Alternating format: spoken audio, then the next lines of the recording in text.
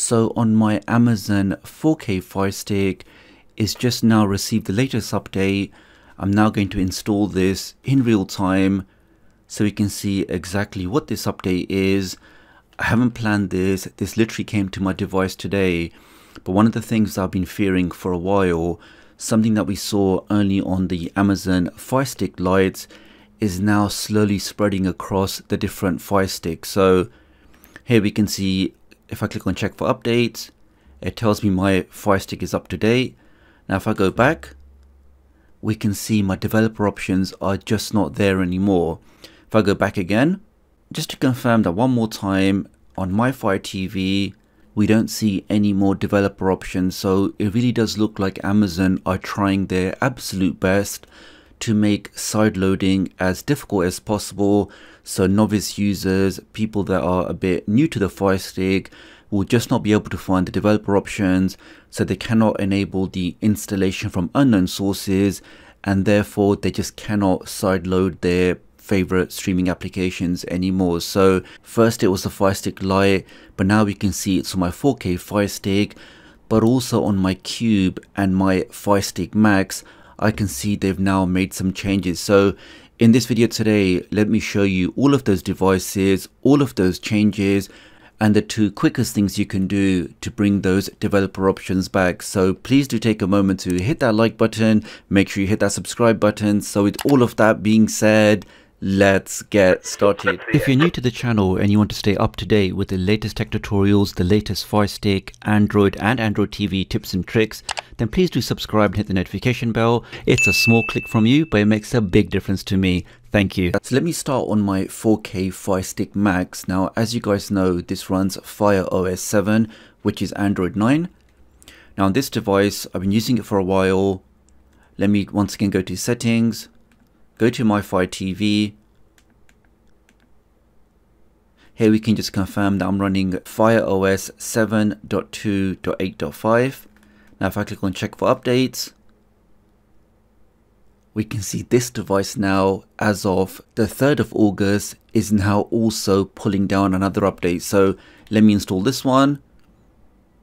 It really does seem like Amazon are aggressively pushing out these updates to all of the different devices: Fire OS 6, Fire OS 7, 4K Firestick, Firestick Lite, Firestick Max, and of course the second generation Fire TV Cube all seem to be pulling down these updates. And the behavior does seem slightly different depending on if you already had the options enabled before or if you've recently done a factory reset. So we can see on this device, which I haven't done a factory reset, I've been using it for a while.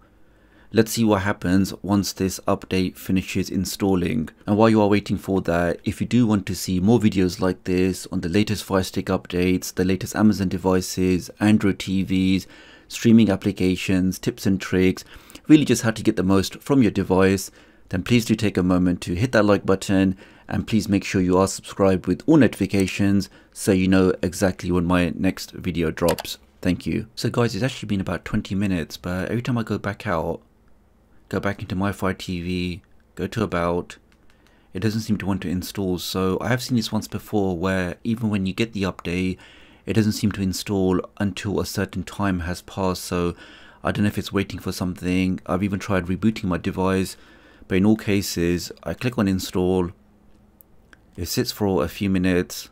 If I press back a few times, go back in, and it says install again. And I've even left it at this screen for 15 minutes or so, and it's not installing. So either way, we can see definitely that there are some updates being pushed out. And on this 4K Firestick Max, I still have my developer options. Let me now jump over to my Fire TV Cube, which is also running Fire OS 7, and that one I did recently wipe and do a factory reset. Okay, so Fire TV Cube, let's go into that, go into settings, my Fire TV, go to about, and we can see we're running Fire OS 7.2.8.5, check for updates. This one also had an update, click on install. This one we can see is a lot quicker.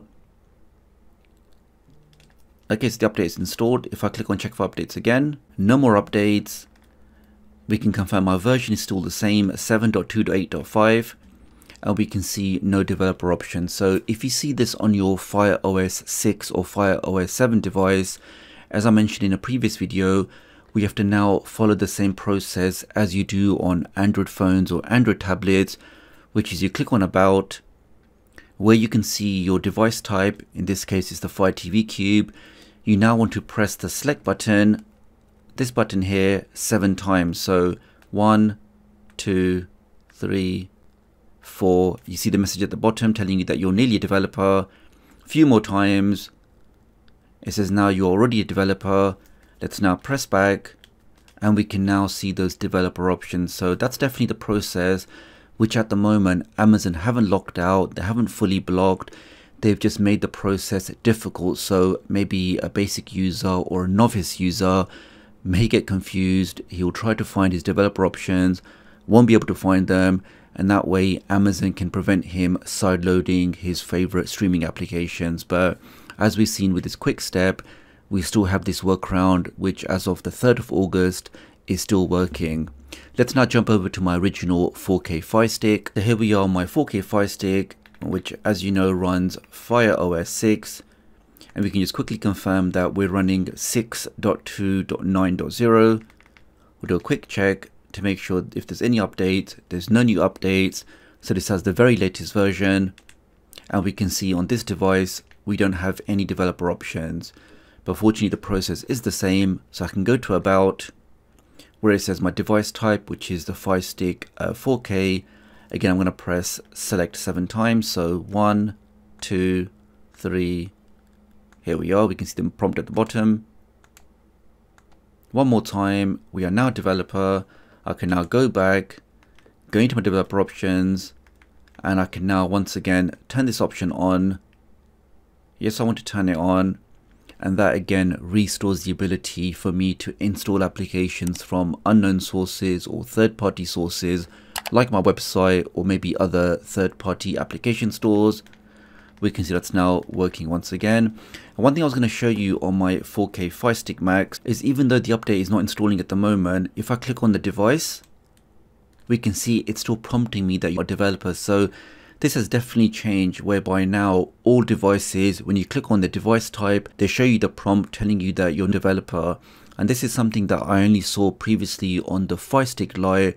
But as I mentioned before, it does seem like with these latest updates, Amazon are now aggressively pushing this change onto all devices, all device types. So if they go through a factory reset, you'll not be able to see those developer options until you follow the process as demonstrated in this video. So it is a bit worrying, and to be fair, what I previously saw on the Firestick Lite, I actually thought it was a bug or an error or they made a mistake because I couldn't see that issue on the other devices. But as we've seen today now, all device types, Fire OS 6, Fire OS 7, Fire TV Sticks, Fire TV Cubes are now all going to be impacted with this change. And the fact that Amazon are doing this, it just shows to them that sideloading applications or installing third-party applications is something that they do want to stop.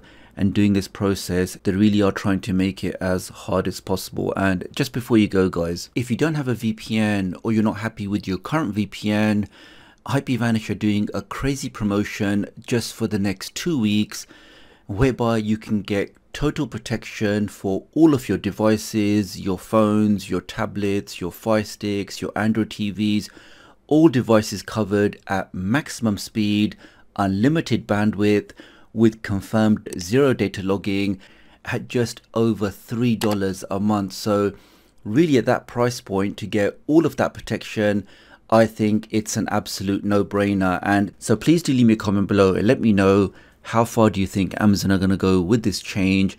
We can see they're making the process more and more difficult.